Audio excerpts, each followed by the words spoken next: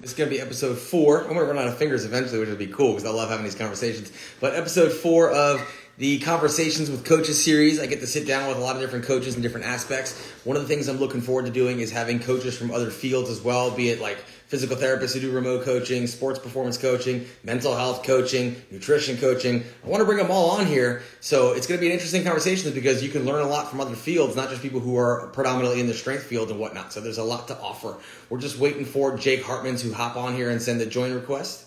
As soon as Jake hops on here, it takes like 3 to 5 seconds for it to come through. We'll have dual screen. He just joined, so he should send a join request pretty soon.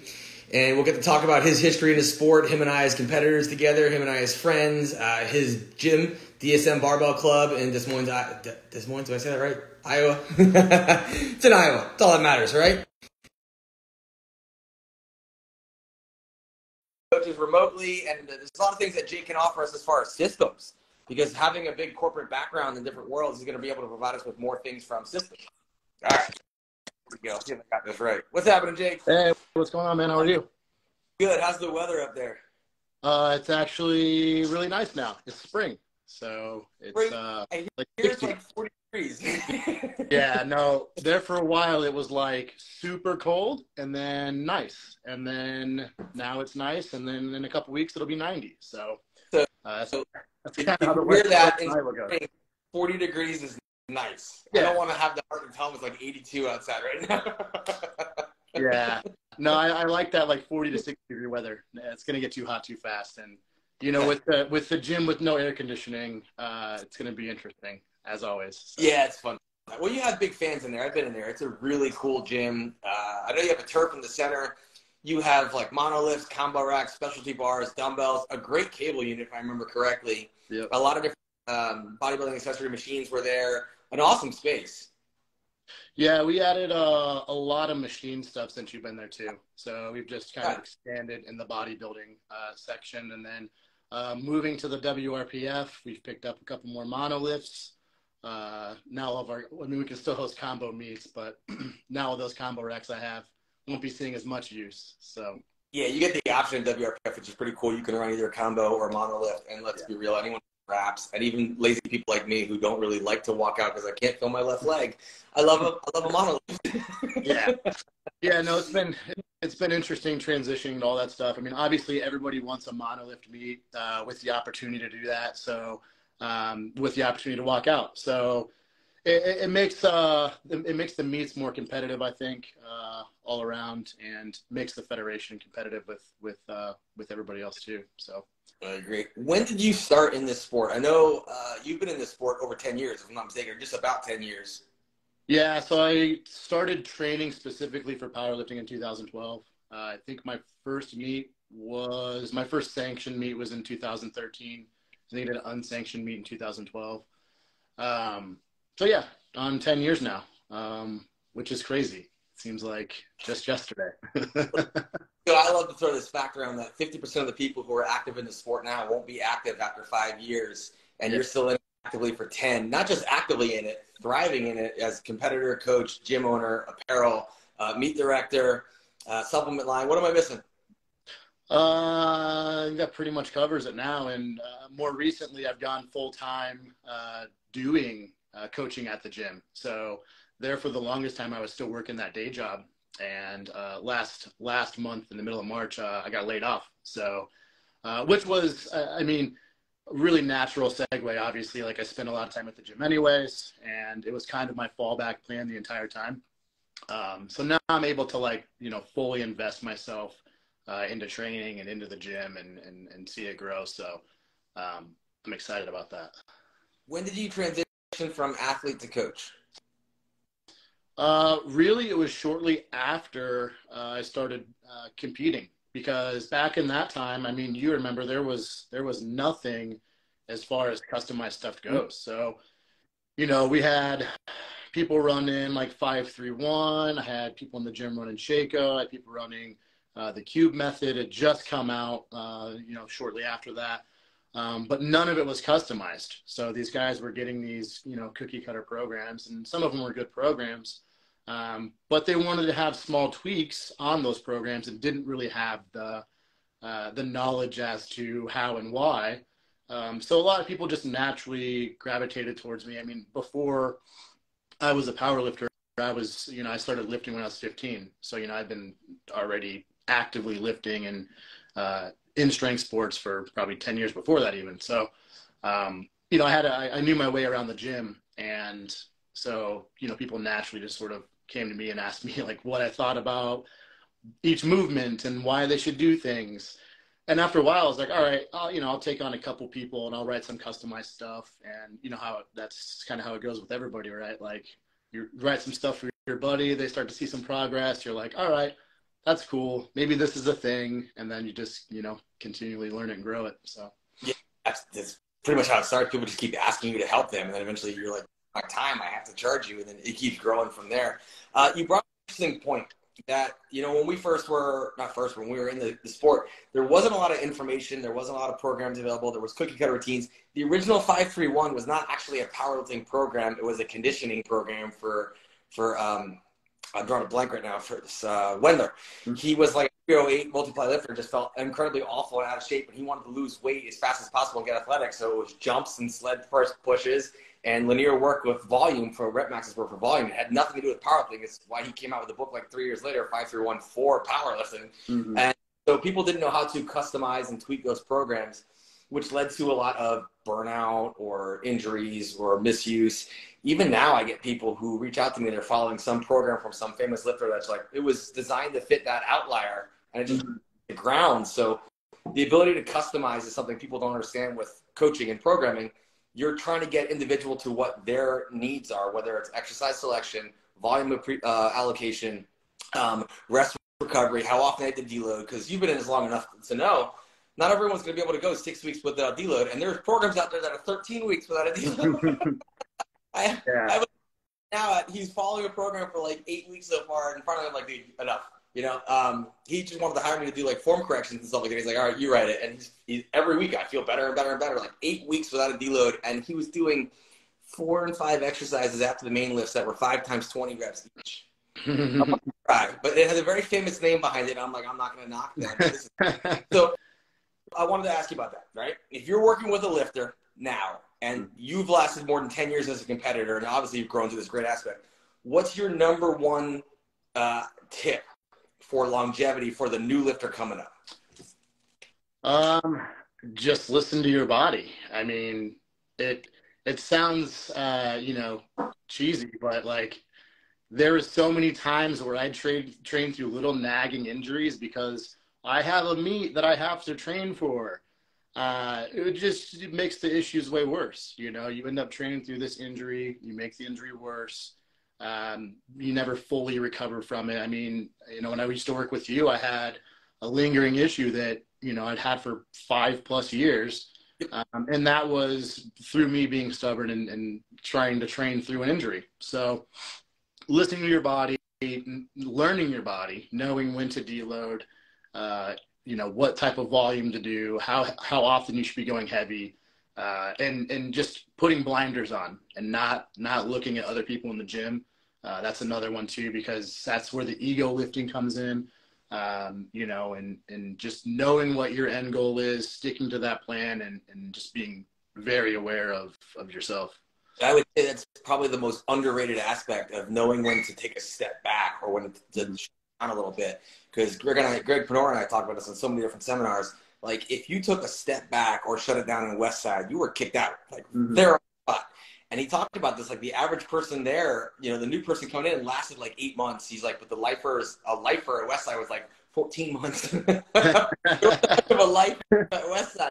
So outliers who made it several years, but they're beaten down and broken up because they never took that step back. And it's like, if you love it and you want to do it as long as you can, listen to your body. Your gut instinct's telling you, slow down. You don't have to do, there's other meets or other opportunities or one day of holding back because you feel funny just to see where it's at. It doesn't throw off your whole program. Yeah, that's the other thing too.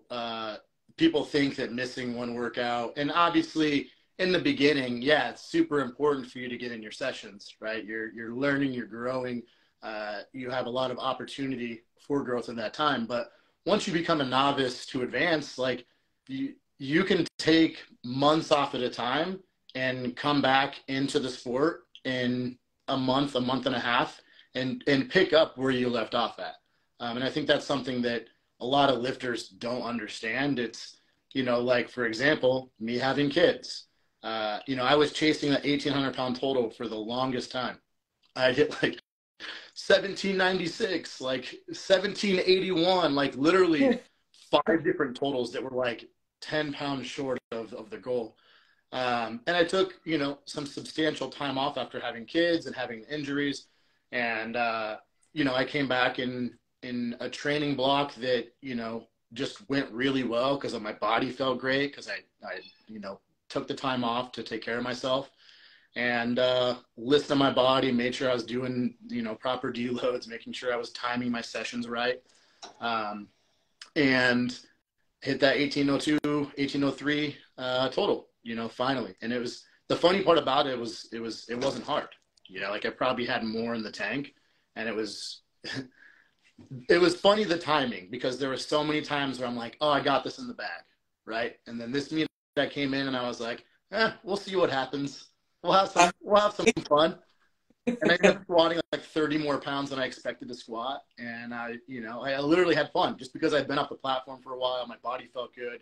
And that's really all that it took. So that's, especially for the intermediate advanced lifters, like being smart is, there's something to be said about it. We saw that after COVID, when everyone was out of gyms for months, mm-hmm. People picked up in 6 to 8 weeks and they never left. It's just because the strength is primarily neurological efficiency. So once you regain the neurological efficiency, it was really easy to put everything else together. So that's a great, is to, if you have a bad day or you have to have an injury, you're still working on something. You're just not putting yourself under the barbell.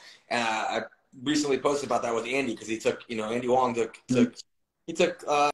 like 7 months off of a straight bar off of his back because he didn't want to have bad shoulders and bad hips and knees. And he's like, let me just bodybuild around this, keep building muscle. And he's like, back to where he was. Now he's prepping for the American Pro. Yep. It's not hard to not beat yourself up in this sport if you let go of the ego and don't have to low bar squat every single week. Right. And I think another aspect of it that a lot of people don't talk about is just mental burnout. Yeah. Like that's something that, the sport is 3 lifts and accessory lifts based around those 3 lifts. We can do all sorts of fun and exciting variations and make it as complicated as we want, but at the end of the day, it is not the most exciting sport. Add in some nagging pain or chronic injuries in general, you're not having very much fun. So I think that taking that time off to give yourself a mental break, give your body a break. And when I came back into that meet, I was super motivated, right? Like I was having fun. And that was, for me, that was a big part of it, because there for a while, like when we did that meet down in Florida, like it was fun to compete with you, but it was not fun to train for that. And doing the meet itself is not very fun. I literally only do meets with my friends now. Like if I can't find someone there I can lift and compete with, I don't even want to go. Right. No, the motivating factor for me doing that meet, because, I just had kids and my sleep was shit. I had that, some chronic injuries, but my motivation for doing that meet was doing a meet with you guys. And if that wouldn't have been there, I would have not done the meet. And, I was somebody that back in the day, like, if I sign up for a meet, I'm doing that meet or I'm going to die. Like, that's how it is. Yeah, Boston adductor that way. Yeah.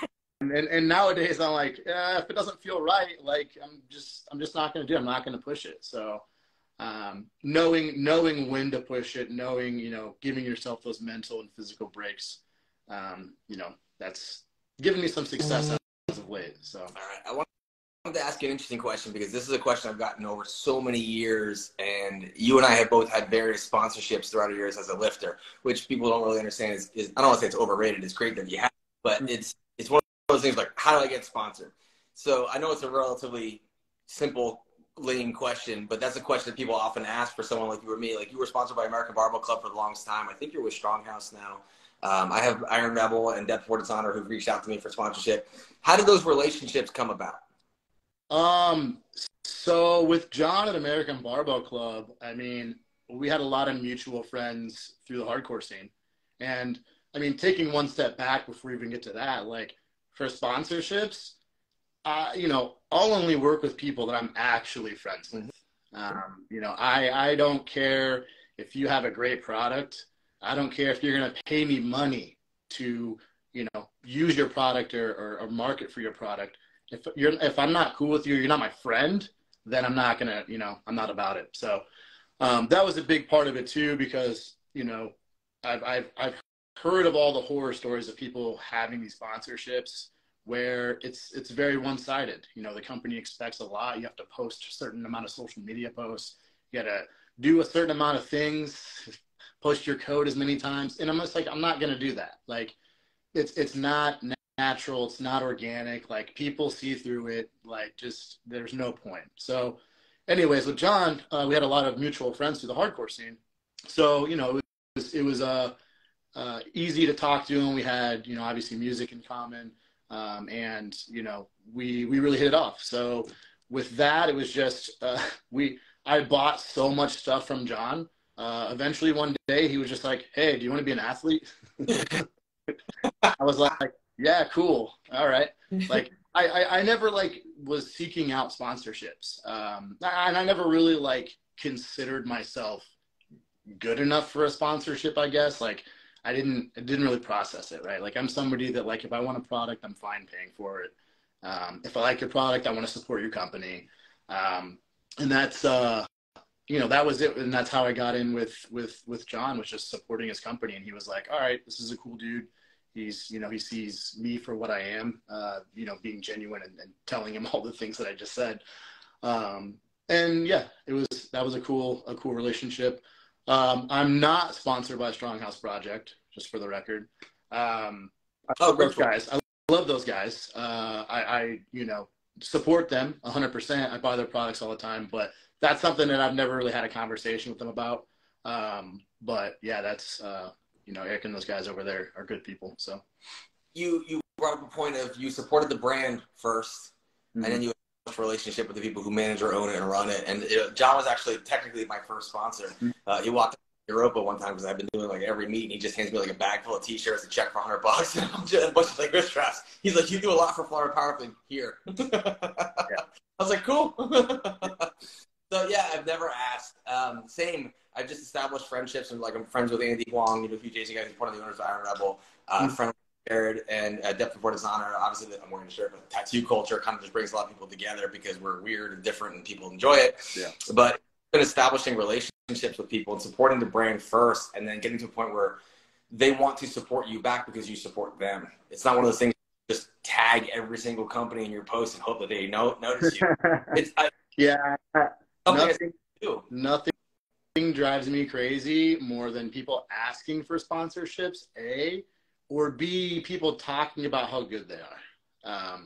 Those two things, I can promise you, will not get you a sponsorship.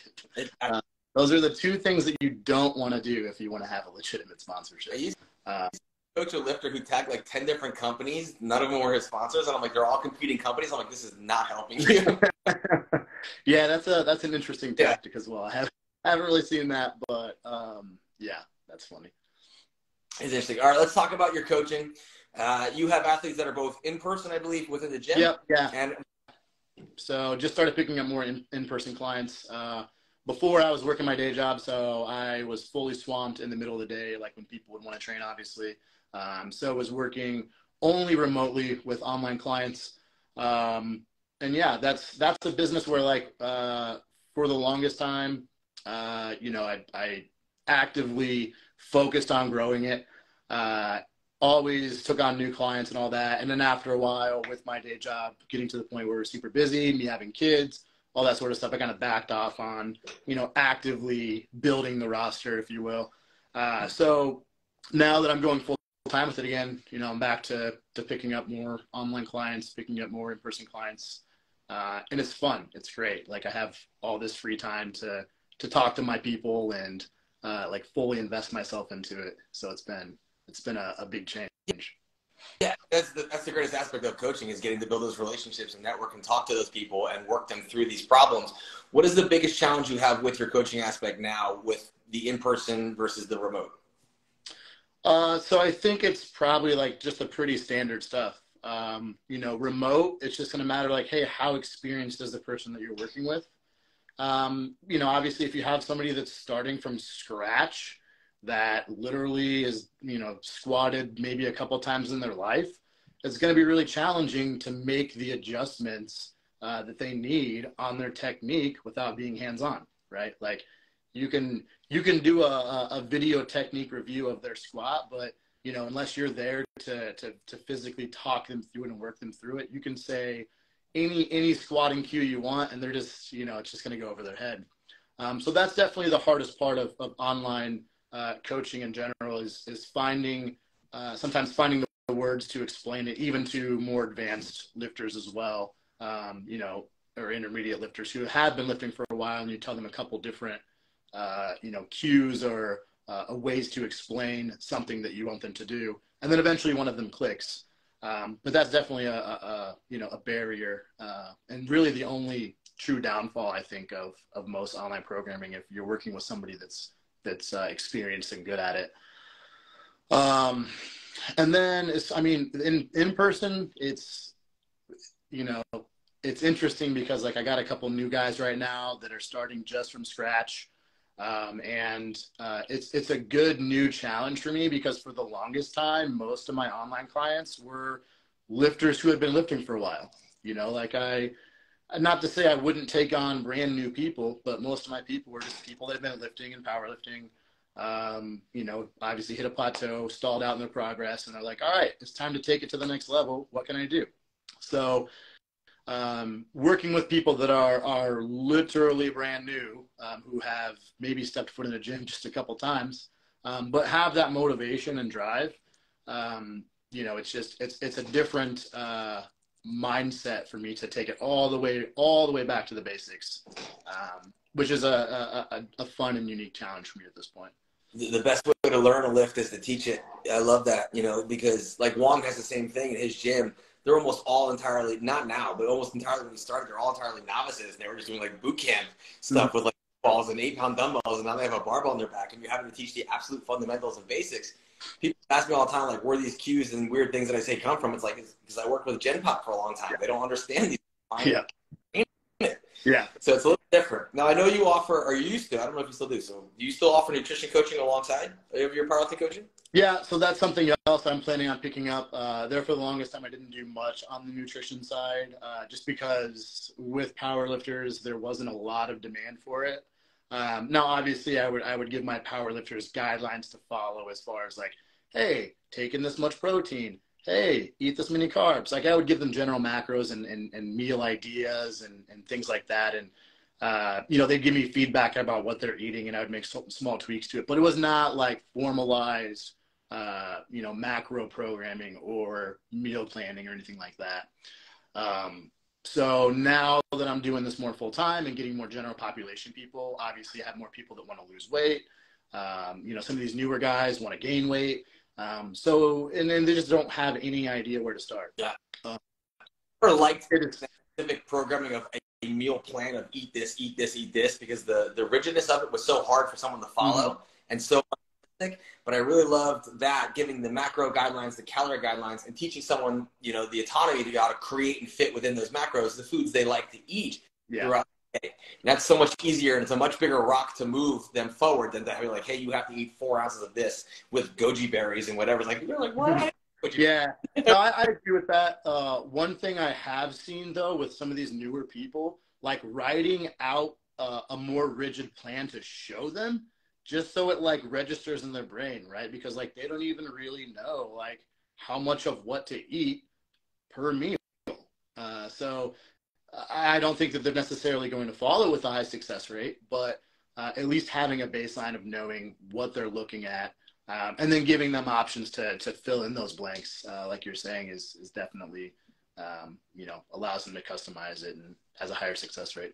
You still use True Coach as your platform? I still use True Coach. Yep. I've been on with True Coach now for about 1 million years.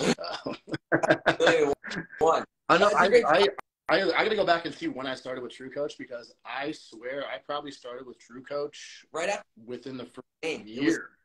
Or I don't remember what it was, but they changed the name to True Coach. Yeah, I don't remember what it was before either. But like I I was probably within the first year or so of True Coach being created on that platform.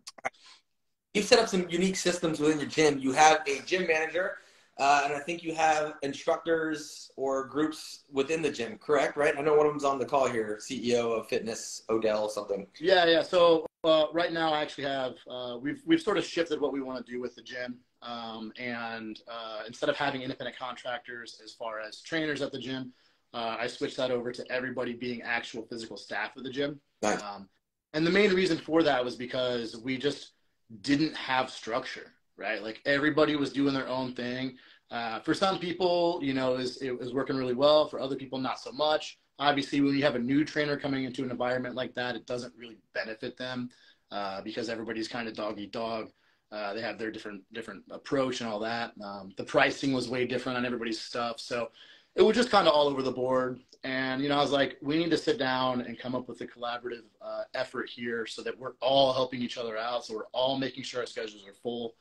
And it's been insane over the last year how much the personal training business has grown because of that.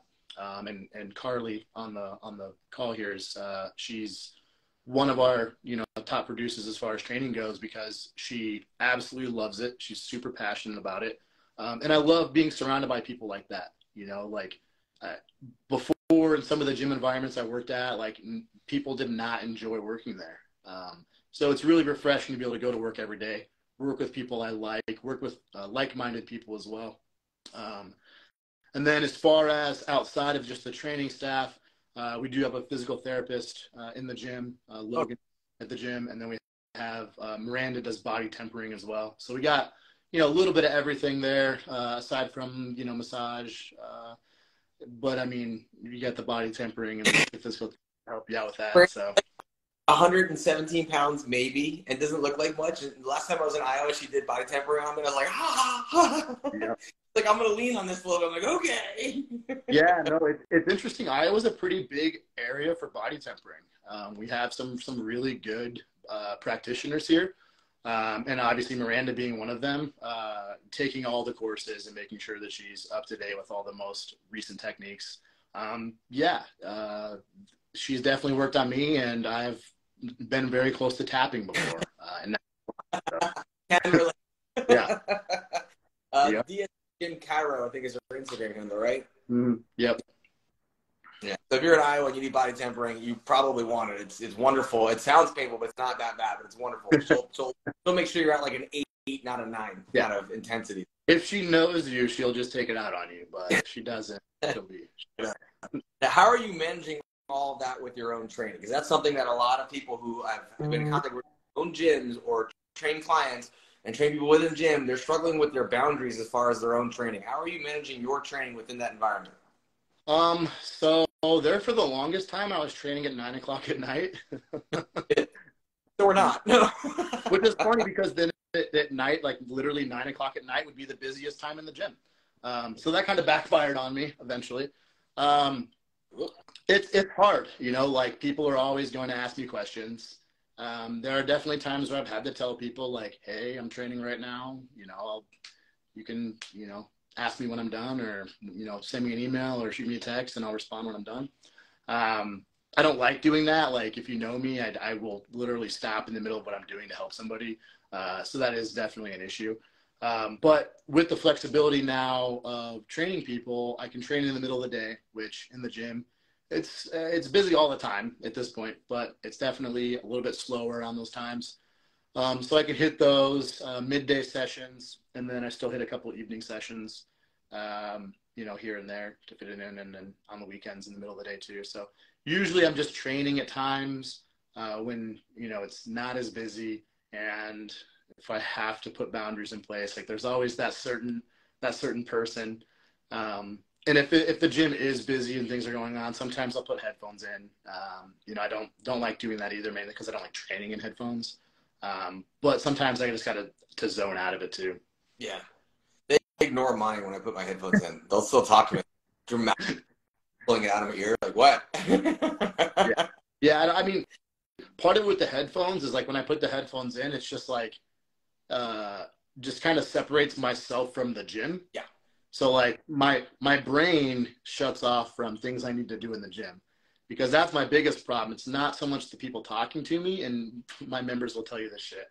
I'll be in the middle of doing a workout, and I'll work out on a machine and it'll make a creaking noise, and I got to fix that shit right now. Like, Because you like tools. See, I don't have that problem. yeah. No, if there's something broken and I'm trying to use it, I'm going to fix it in the middle of my workout. Come or high water. So refurbishes trucks and shit. Yeah. No. I like doing that, but it's definitely ADHD need to not do that in the middle of my workout thing. But the headphones block out the creaking so you don't hear it. Right. That's your focus. Yeah, it does that, but it also just helps me, like, I don't know, it makes me think about the gym as like a place to train more than like a place where I work. So all right. So that's pretty cool. So how are we progressing the sport forward, in your opinion, as a meet director, as an athlete, and as a coach? How do you see the sport progressing forward through all the controversy that's recently happened, and where would you like to see it go? Yeah, that's a lot to unpack here, because obviously a lot of things have happened since the beginning of the year. I think that with a lot of this stuff, accountability just has to go into place. Like a lot of the roots of where the sport came from, which, a lot of people just don't understand that. A lot of these new people haven't been around for 10 years, and I'm not making an excuse for this type of behavior. But I mean, back in the day, powerlifting was an old boys club. That's literally, that's it. When I started powerlifting, there was 1 to 2 other women in the gym, period. When you would go to a meet, there would be 5 women at the meet max. I've hosted meets now where there's more women than men, which I never thought I would see the day, and I love it. But the environment has changed so much, and there has been a lot of turnover. Like you were saying, like there's a lot of new lifters. There's a lot of lifters that we came up with that just aren't around anymore. That's kind of like fell off the face of the earth. So it's like it's a whole new ball game. But last time I looked at Rum 7, where you and I were at, and Kyle said his record there. I think there's only like 5 or 6 people who are still active from that 2-day roster of 126 lifters, something like that, which at that point, the pinnacle of Raw. Yeah, no, I think that meet, Rum 7, Rum 8 time frame, that for me, that was like the highlight of powerlifting in my career. Though that's not when I was my strongest. That was when I would go to a meet and you would see Dan Green, break the world record total. And alongside that, you'd see 5 other world record totals being broken. I mean, it's happening again today. But it was just that introduction of reaching sort of that level of competition, and then like having that stage be there was it's crazy. But yeah, there's literally nobody from that time frame that's still around. And I'm pretty bad about keeping up with like who the new guys are that are out there breaking world records. I see it, but it's I'm not on top of the sport. But athletes, that's who you're going to pay attention to at this point. You're paying athletes, paying attention to people in your gym. And I'm the same. Like, I don't follow as close to those pages that show like the up and coming stars and this and that. Like, I don't need to know them. I don't need to watch. When you've seen Dan, Milanichev, and you've seen Belkin, like, it doesn't impress you anymore. You're just like, okay, how can we help the next generation and educate them? I mean, to be fair though, this new generation of lifter, with the growth of powerlifting, there are so many 18-year-old kids now that squat 600, 700 pounds. Scary. That even makes me like, I'm not even impressed by that anymore, which is insane, because nobody was doing that 10 years ago. No. Like 0 people were doing it. Who deadlifted like 800 at a Texas high school meet. Right. Yeah, it's insane. Like nobody was even near that level, like 10 years ago. Like it's pretty wild to look back at. I was like number 3 in 181 at one point, and it was like me.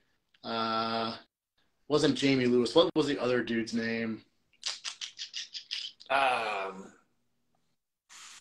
I'll have to come back to that one. Had the 181 world record for a bit, and then then it was John Hack, and when John Hack was coming onto the scene too. I think he started probably shortly after I did. His first major meet was actually with us at Rum 7. It was John Hack, Jamie Lewis, myself. I'm trying to remember who else was in the 81s at that category in time. I don't recall who. I know exactly what the guy looks like, but I'm just totally on it. Udo was 165 or 181. I think he did both. I don't remember, but he had a squat record for a while. The ultra wide, Bulgarian style training program with him in his garage like twice a day was kind of wild. Mm-hmm. Yeah, crazy dude. He was like a steel iron worker, so he'd squat at like 6 in the morning, do like 8 hours of manual labor, and come back and squat again at 6 at night. Yeah, I have no idea how guys do that every day. That's pure madness. Pretty crazy, but it shows you like the information that's changed out there. Like, when you were in the sport in those days, almost all the information out there was conjugate system or multiply mechanics, geared mechanics. There wasn't people teaching raw mechanics because raw mechanics didn't exist. Mm-hmm. It evolved through the sport, which is what allows us to see those 18, 19-year-old kids that are freaks now because we've understood raw mechanics so much more differently. Yeah. Back then it was all about training your posterior chain, and now everyone understands it's about training your anterior chain, just having a stiff enough support system in your spine to carry the load. Mm-hmm. Yeah, no, I remember looking back at, people coming up in the sport, and like a lot of people would look at Dan Green and be like, hey, should I squat like Dan Green? Oh my God. I thought they should squat. I mean, if you have the build, eyes down, head down. Right. But yeah, that's like that was the evolution of like, hey, what does raw lifting look like? Like, what should raw mechanics look like? We're like, nobody knows. People are just doing this, and these guys are good at it. So take a little bit from here, take a little bit from there. But yeah, that was definitely a time frame where like people were experimenting and like trying to figure out like, how does this work? All right, so that's pretty good. I like that. So how many meets do you throw a year in Iowa or around the year? So right now, we'll probably do 5 meets this year. I like to host like 4 to 6, and they're mainly in Iowa. I'll go up to Minnesota and help Doug up there. I'll go out to Illinois and help Sergio. I'll go down to Kansas City and help JP with his meets.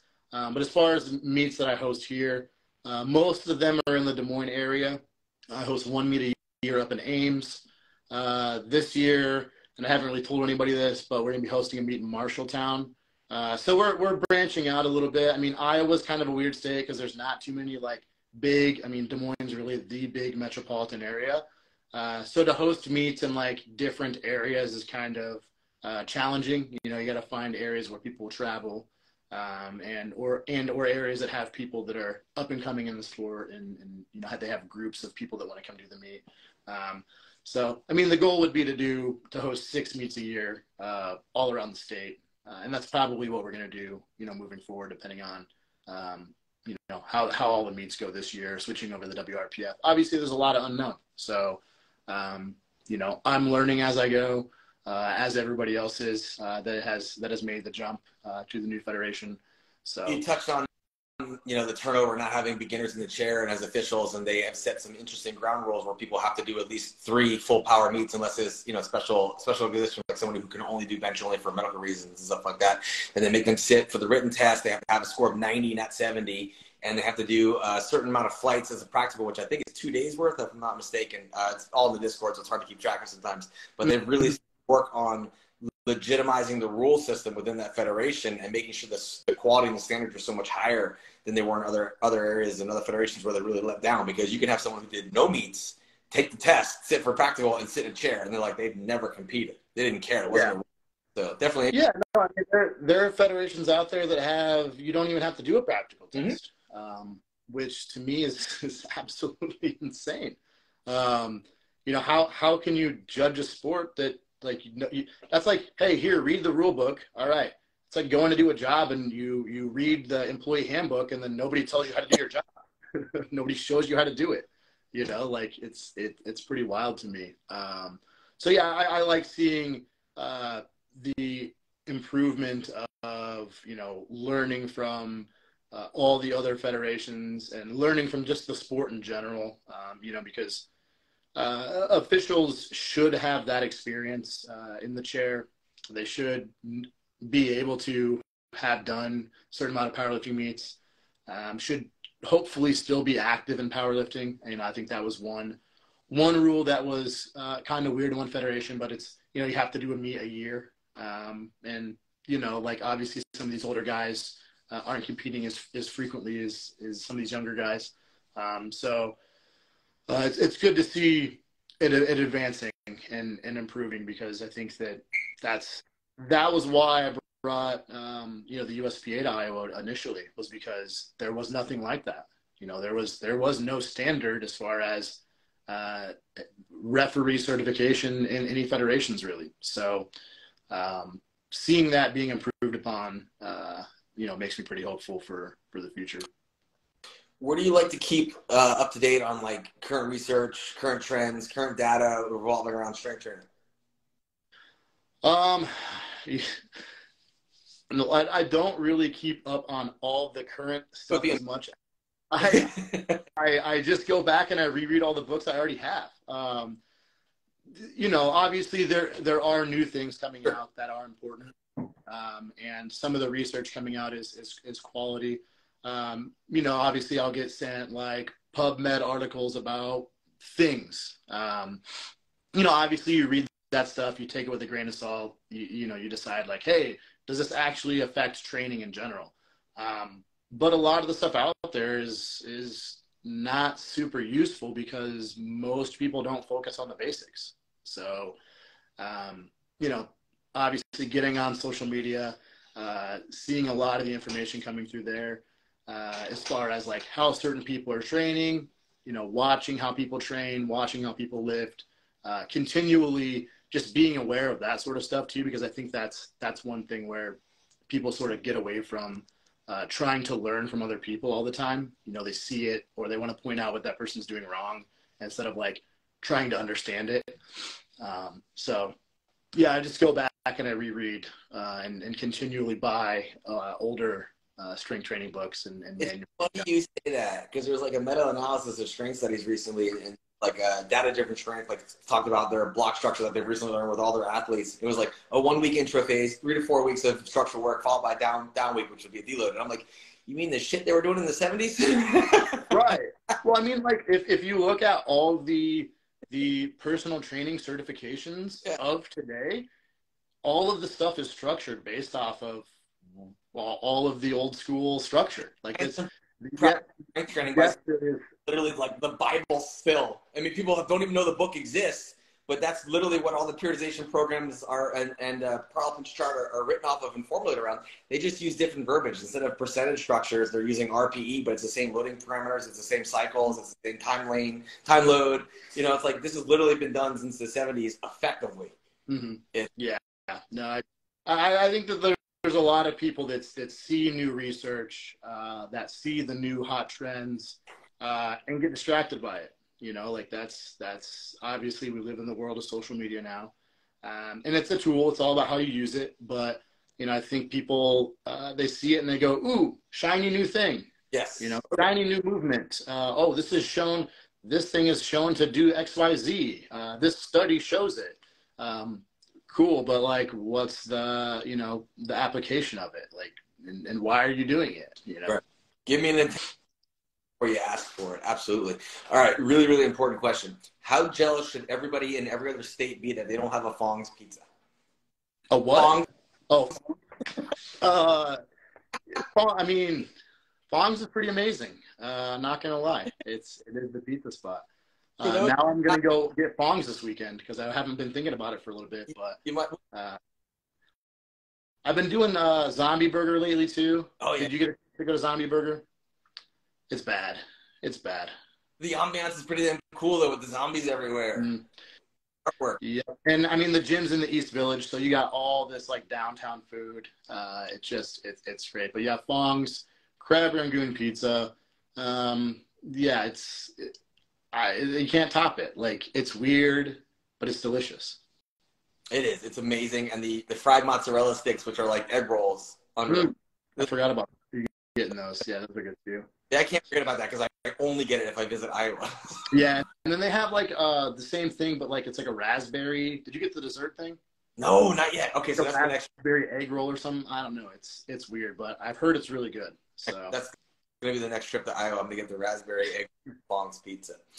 All right, so I like to ask this question.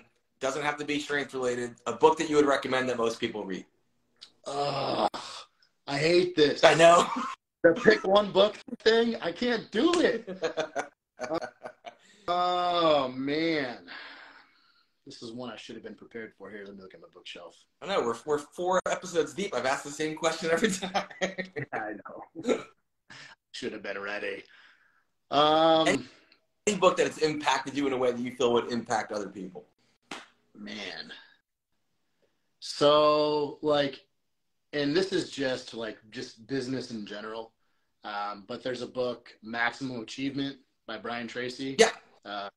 I've been a pretty big Brian Tracy fan for since I got into sales in the gym industry many, many years ago. But, a lot of it's mindset focused, which I think is a big missing aspect of people trying to, succeed in life. His stuff is broke down to be very, very simple. Very straightforward, and I think it's a book that when you read it, you're like, okay, this makes sense. Whereas a lot of his books are more digestible because you hear the passion and the persuasion in which he speaks them, like his book, The Psychology of Success, and so forth. Because he has a stage presence that's polarizing. Yeah, that's the other thing too. I mean, I had a lot of his audiobooks, and once you listen to one of his audiobooks, you hear his voice when you read his regular books. It's it just resonates, and it's motivating. Yeah, his voice is just one of those where you hear it and you're like, okay, motivated instantly. Yeah. So that's a great selection because it is personal development, and we're all doing this to try and get better at something, not just powerlifting but life. But personal development is a huge thing. So Maximum Achievement was the book you'd recommend. All right, cool. People who want to contact you for coaching or want to find out more information at the gym and want to find out more information about the apparel, which his apparel is very similar to tattoo culture stuff. There's a lot of cool designs and dragons and shit. Both Jake and I have dragons, and we both are missing an adductor. We're basically twins.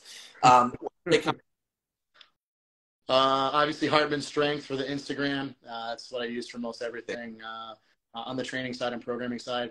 The gym is DSM Barbell on Instagram, and that's dsmbarbell.com for all the apparel. Obviously, if you go to the DSM Barbell page, you can get on the link tree and see all the stuff we have to offer there too, as far as membership and training and all that. So, yep. Well, you guys can contact Jake. Make sure you're following Jake.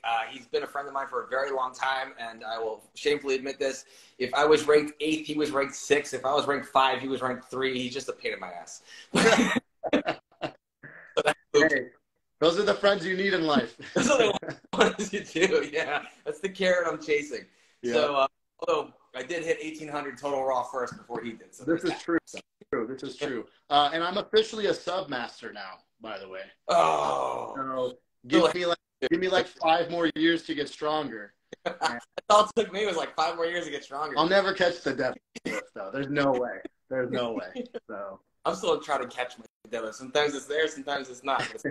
Well, I love that you were able to join me and have fun tonight. I appreciate that time. Thank you so much. And I'll be posting this on YouTube. I'll send you the link once it's uploaded. It takes an hour, but once it's uploaded, I'll send you the link so you can share the YouTube as well. So anyone who couldn't hang out here can just watch it at the leisure on YouTube, and it's always on my page. So thank you, Jake. Appreciate it. Awesome, brother. Thank you. Have a good night, man. You too.